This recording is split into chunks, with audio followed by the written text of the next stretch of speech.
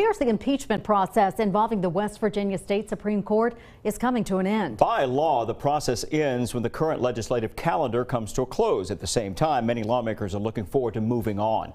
13 News chief political reporter Mark Curtis has more from the Capitol. With new members of the legislature able to be sworn in during the month of December, there really isn't any time left to hold impeachment trials in the state Senate. The House of Delegates would have to start the whole process all over again in the new year, but it could be costly and take attention away from other issues. This comes after the acting Supreme Court halted Senate trials over mistakes in how impeachments were conducted. No question it violates the Constitution. It's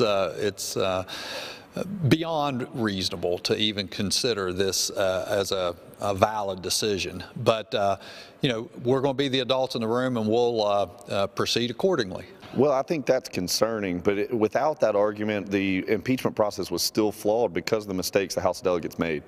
The impeachment ruling could be appealed to the U.S. Supreme Court, but you get the sense here that lawmakers want to deal with other issues once the annual legislative session begins in January. Well, I think Democrats are focused on getting rid of the tax on Social Security. That's a double taxation on our people, and I think it's something important we need to do the first day of session. The primary focus and our leadership team has always been focused on creating jobs, opportunity, and growth in West Virginia. It's got to be on the table. To that end, Republicans have named Senator Tom Takubo, a Kanawha County doctor, as the party's new majority leader.